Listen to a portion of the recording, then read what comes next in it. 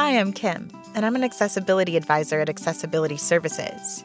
When it comes to accommodations, a lot of people ask me about how to talk to their professors. We want you to feel empowered to speak to your professors directly by sharing your letter of accommodation, but we're always here to help. If you'd prefer to have us talk to your professors, we can definitely do that for you. If you feel comfortable speaking to your profs directly, the first thing to consider is when to do so. If you'd like to request your accommodations right away, submit your letter of accommodation at the beginning of the term, and try to give them as much notice as possible if you need to miss a class, request an extension, or access accommodations.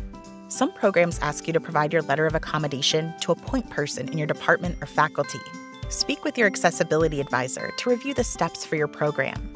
You also need to think about what your instructors really need to know. What information is relevant to them? Remember, you don't need to give any details about your disability, diagnosis, or personal struggles. Instead, you can talk about your learning needs and any challenges you might face when it comes to meeting your course requirements. You might say something like, I have an academic accommodation that allows me to sit in the front row. Or, if I experience a flare-up of my disability-related symptoms, I might need to ask you for an extension on my work. If you ask your instructor in person, follow up with an email outlining what you discussed. And remember to attach your letter of accommodation, even if you've already shared it. Every time you communicate with your instructors, include your course code and section so they know exactly what class you're in. They probably teach a few. Here are a few do's and don'ts for emailing your profs. Do write a clear subject line so they know exactly why you're writing to them. Do explain your situation concisely and politely.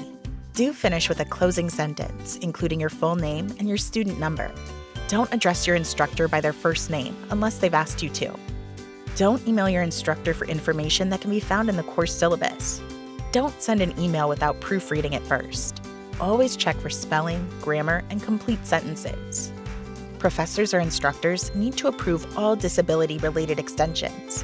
So if your letters of accommodation say that you can ask for extra time to complete assignments, make sure to give your profs enough time to approve it.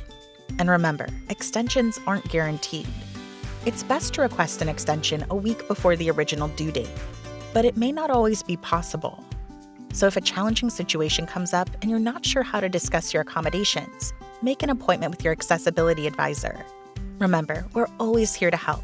Reach out anytime. We look forward to talking to you.